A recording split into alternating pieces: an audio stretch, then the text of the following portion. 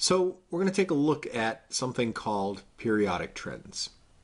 To start with, there are certain properties of atoms that are affected by their electron configuration. You know, because you've learned how to do electron configurations, that as you move from atom to atom around the periodic table, the electron configuration of that atom changes in a very regular way.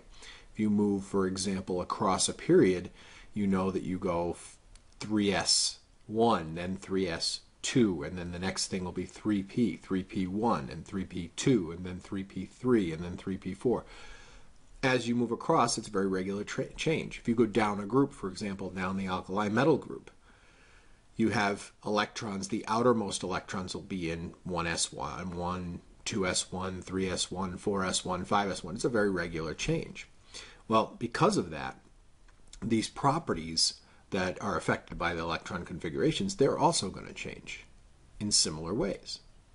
So we're going to look at three big ones. One is called atomic radius, the second is called ionization energy, and the third is called electronegativity.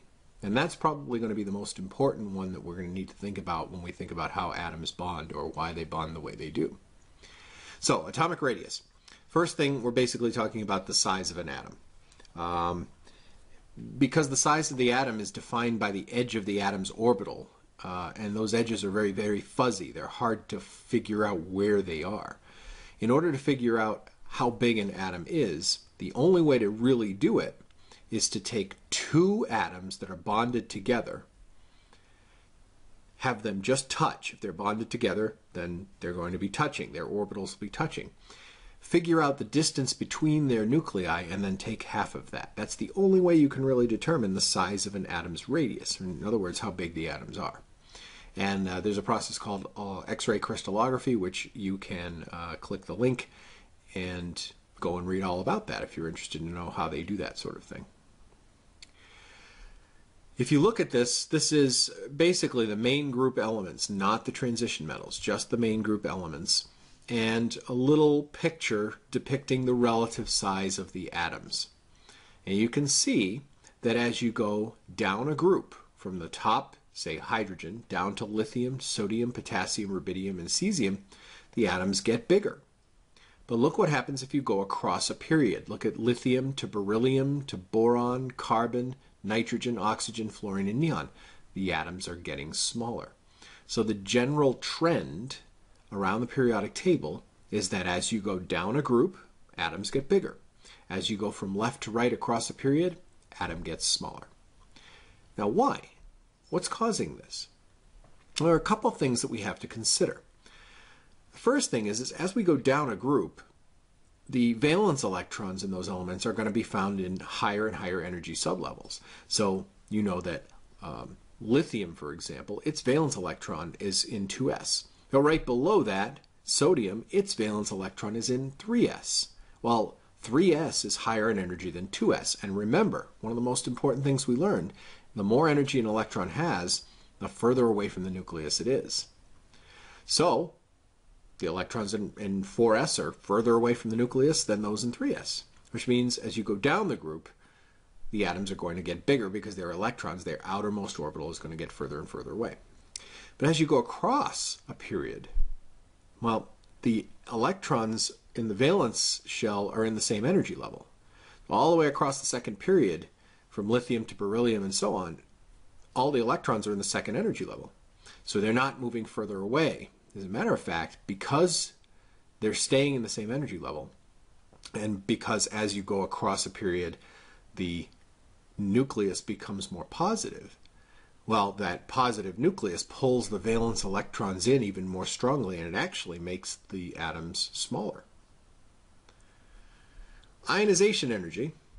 Definition is that if you want to remove an electron from an atom, you want to create an ion, ionization, you have to add some energy. And so ionization energy is the amount of energy that's required to remove one electron, but from a gaseous neutral atom. So the atom has all its electrons. Normally it's neutral, not an ion.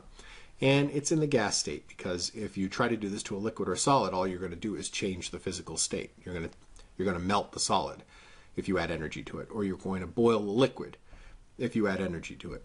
So we have to already have a gas. Then we add enough energy just to take away an electron. Where does that electron come from? Well, from the outermost electrons, the valence electrons. Looks like that. Here's your atom. You add some energy.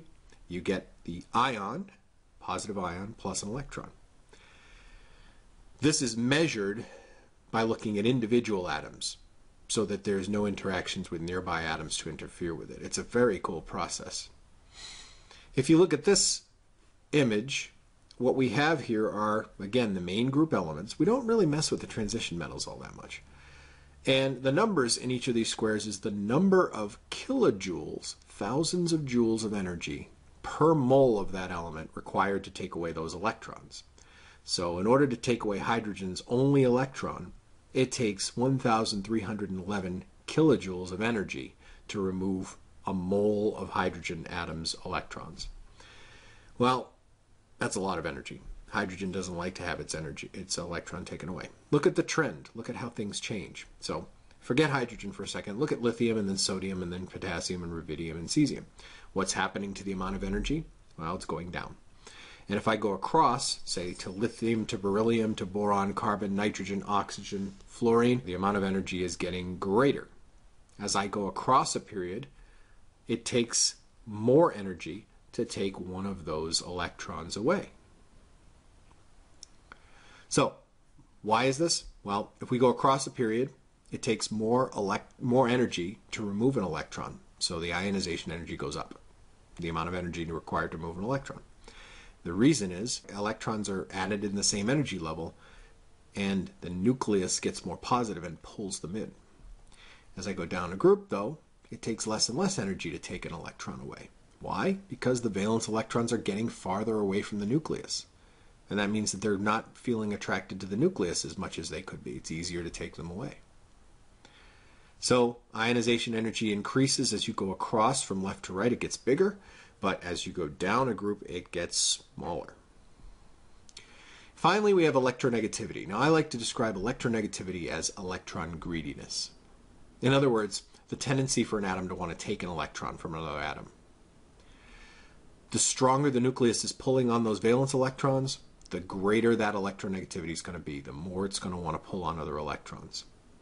So if you go down a group, we already know the atoms get bigger, the valence electrons get further away, and that means that the electrons aren't really going to be attracted to the nucleus. The atom's not really going to want to take on more electrons. So the electronegativity goes down. But as you go across, remember, the electrons don't move further away. As a matter of fact, they get pulled in a little bit closer because they're all in the same energy level, but the nucleus is becoming more and more positive as I go across. And since that's the case, the further across towards the right I go, the more those electrons are pulled in, the more electronegative the atom is going to get. Another thing to consider is that the closer an atom gets to having a full valence shell, all the s and all the p electrons, the more electronegative it gets. So electronegativity increases left to right, and it decreases as you go top to bottom, or increases as you go bottom to top. One thing that's very important to understand here, the noble gases, because they're stable, they don't want any electrons, so their electronegativity is 0. The rest of the elements are measured with units that are technically called Paulings, but don't really have any meaning. So electronegativity is just a number without really a measurement. It's not really a unit. It's just a way of comparing how greedy these elements are for electrons compared to other elements. So that's a lot of information. I want you to try the questions below. Go back and watch this video again. Take notes if you need to.